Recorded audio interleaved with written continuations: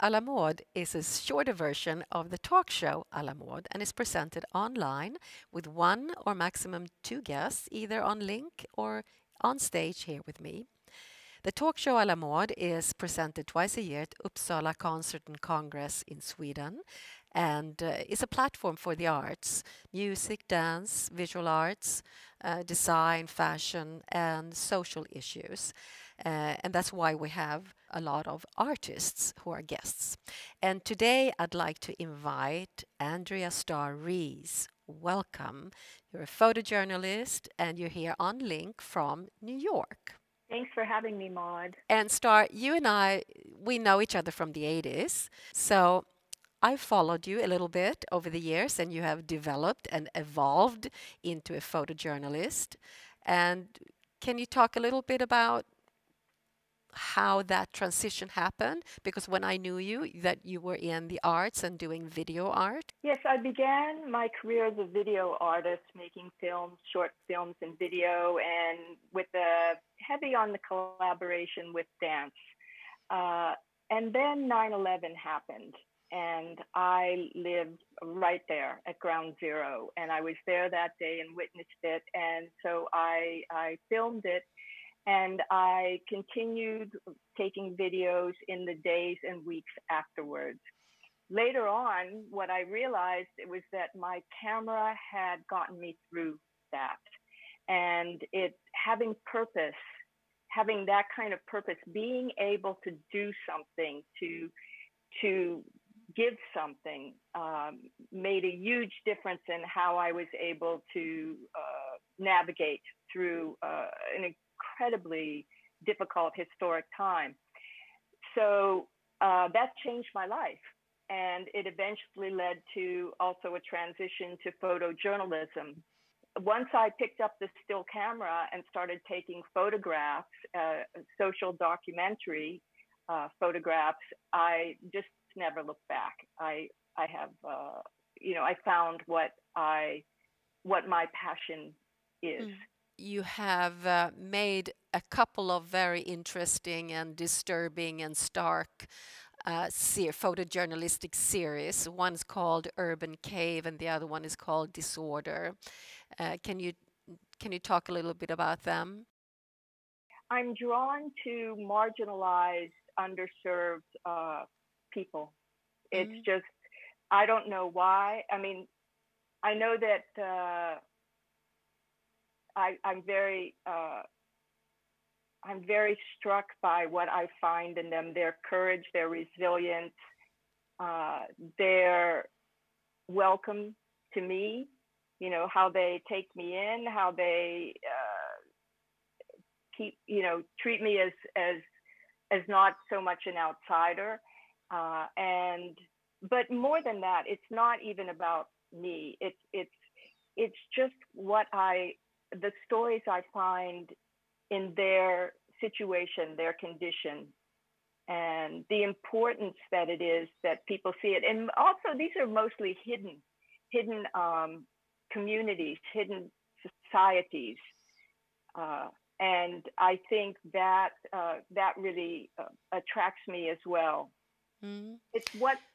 It's what people don't want you really to photograph. So I look for what people don't want me to photograph. What was your first trip to Asia? What happened? Like how did you meet these people?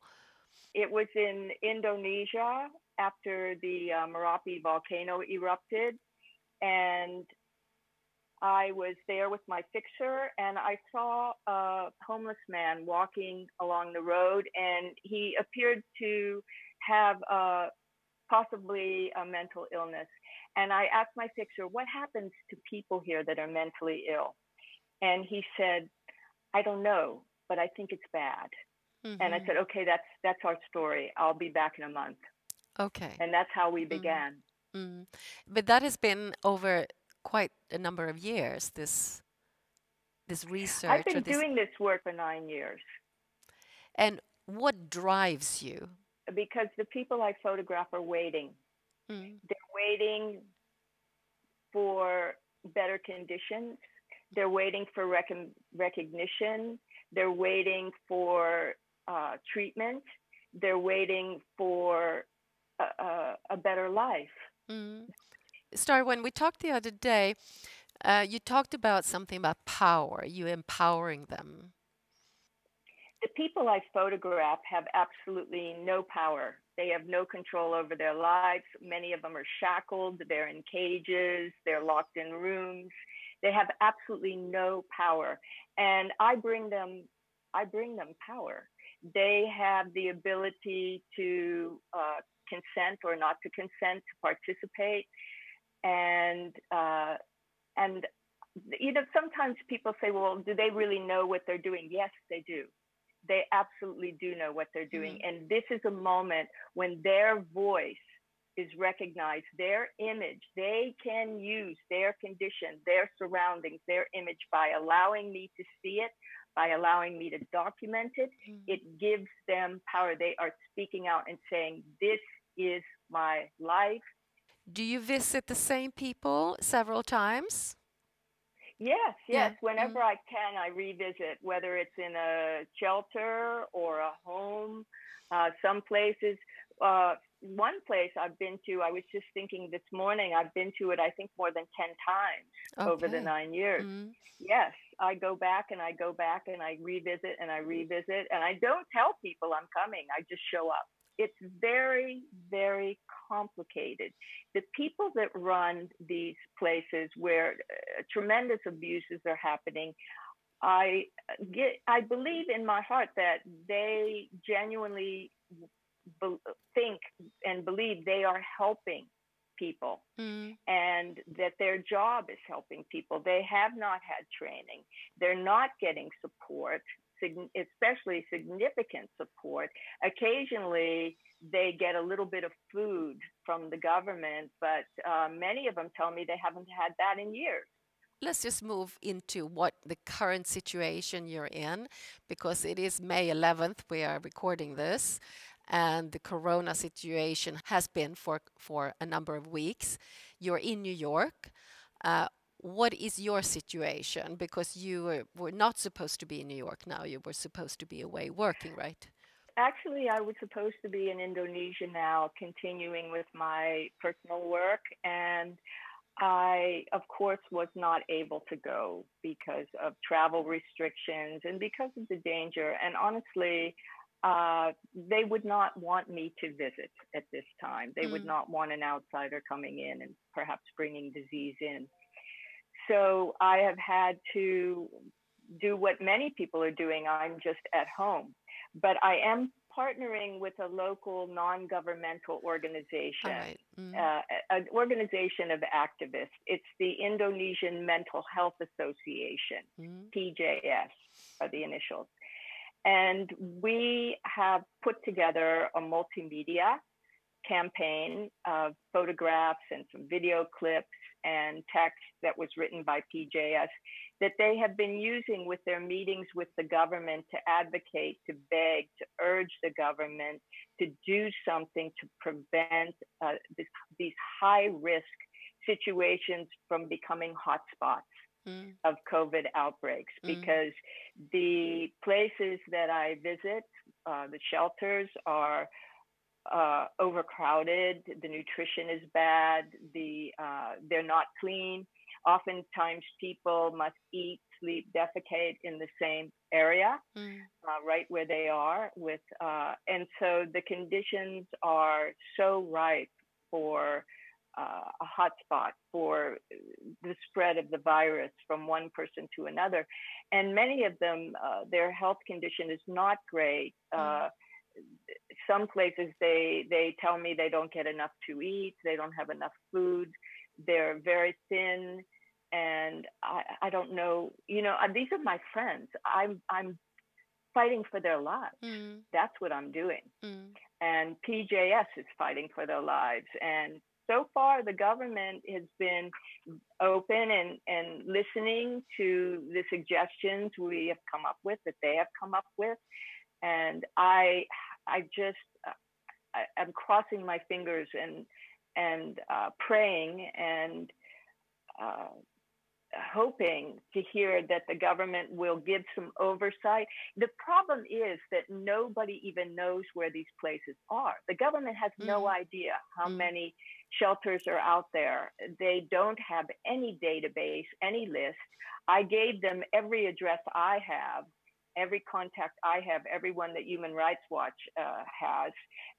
And that was more than 50, but they have no idea. But we tell them, just ask the local police. They will know. These places are findable, but we have to give them even that information. You said at some point that you don't take pictures, you document. Can you describe the difference for you? Well, I think, how do I want to say this? Yeah, I'm not trying to make works of art or anything like that. I'm just trying to communicate. I'm just trying to gather evidence of what is going on. I'm trying to be a vehicle for other people to share what they want me to see. And what I do is I go in, and the very first thing I do is talk to the people individually if I can, and get consent and explain to them how to let me know that they, if they don't want to be photographed, and how the photographs will be used. It's amazing to me how people will do what they can to show what they want to be seen. They know that I want natural. They watch what I do. They see what interests me.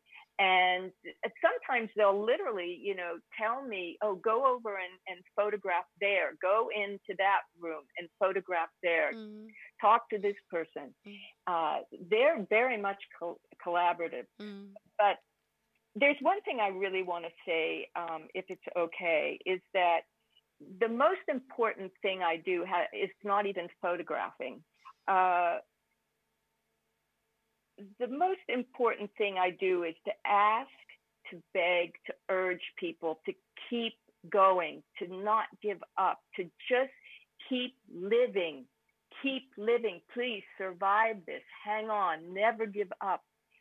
I talk to them about, I let them know that they can get better. Many of them don't even know that yes, you can get better. That doctors can sometimes help people that have the condition that you are struggling with, and that maybe you can't see a doctor now, but when you can, please go. And I tell them, I know people like you that have what you have, that are, that have gotten better, that have been able to go to school, that have jobs. And this is news to some of them. And I'm really begging people to keep living. Some of these people have been locked up for 10 years. And what draws you? I mean, because you said at one point that not everyone can take pictures like this. Not everyone can do. I mean, it's like, how do you cope with this, what you're doing? You never know what you're going to be able to do. I can do sad. I can do really dark, sad things. I can do stories that carry a very heavy PTSD load, and I don't know why. I don't know what it is, why I can do sad, why I can do devastation. Maybe because I do it intimately as I can. I don't try to keep distance. Maybe I'm not the best person to be doing this, but I'm the one that showed up. And I'm the one that keeps showing up, and I keep coming back, and I keep coming back. But this is the door that opened for me. I kicked that door open, when I saw the man walking down the road. He kicked the door open for me, the man walking down the road. And I don't want to leave. Leaving is what's hard. Going in is easy. Leaving is hard. It's really, really hard. At the end of the day, I walk out. They stay. Thank you so much for being here with us today. And it's been absolutely wonderful to hear about, wonderful, very moving to hear about your work and your situation. And I want to say thank you for the audience that you popped in and taken part of this. And next week, we're going to release another interview, another conversation with a musician and his daughter, Costa Petria and Emma Petria, and they're working together. And how's that going? And they're releasing music, and they might do a spontaneous thing here on stage with me. So tune in then in a week. And if you want to leave a comment, do that, or ask some questions, do that. Take care. Bye.